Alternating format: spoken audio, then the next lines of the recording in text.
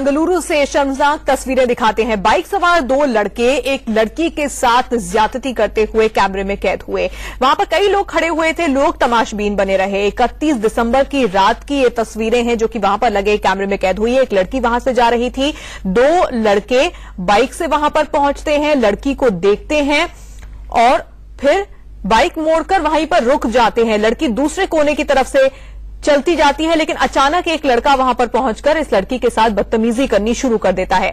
लड़की इसका विरोध करती है और वहां से भागने की कोशिश भी करती है, लेकिन ये देखिए लड़की ने उस लड़के को एक थप्पड़ भी मारा, लेकिन वो लड़का इस लड़की को छोड़ता नहीं है।